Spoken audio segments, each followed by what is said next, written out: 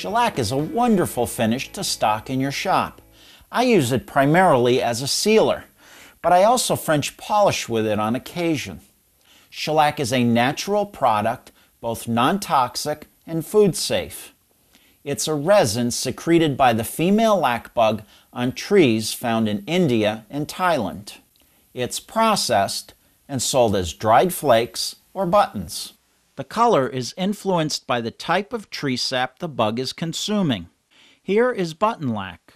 It contains wax, and for that reason I don't recommend using it for the purposes in this video. It's porous, and other finishes will not adhere to it. This is orange shellac. Historically quite popular and used as a combination stain and finish. Lighter tints include lemon, blonde, and platinum. Platinum is my favorite tint and the one I'll be mixing. To dissolve shellac, I like to use anhydrous isopropyl alcohol. Avoid using rubbing alcohol. It contains up to 50% water. I also avoid using denatured alcohol. It has an unpleasant odor and contains toxins. Now, select the grade of flake you'd like to mix. For mixing shellac, a rotary tumbler is ideal.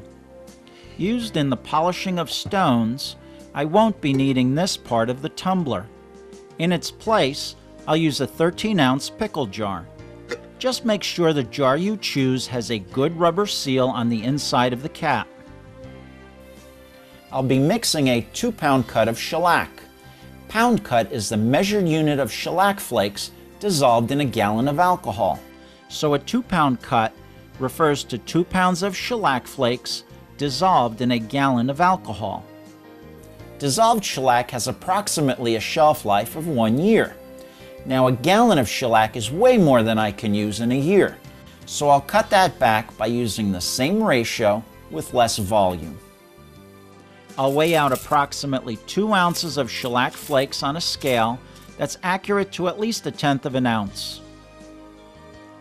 In the center of an old t-shirt, spill out the measured shellac flakes. The commercial flakes are much too large for processing, so it helps to pulverize them with a mallet.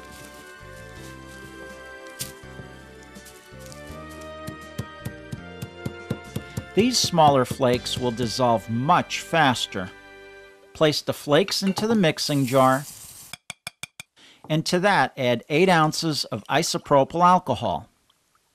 Seal the jar well, make sure it doesn't leak, and then run masking tape around the lid of the jar as an extra precaution.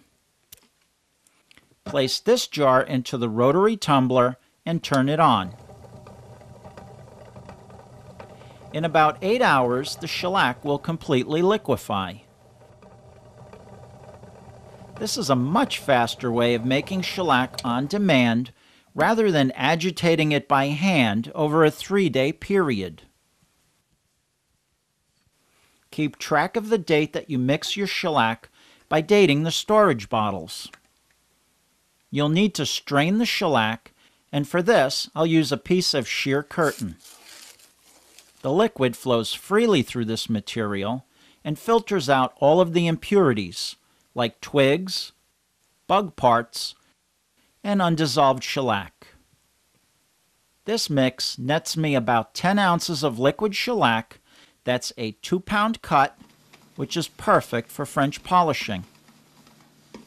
Now to make a sealer, I'll take 1 ounce of 2-pound cut shellac, and to this add 3 ounces of alcohol to make a 1/4 pound cut.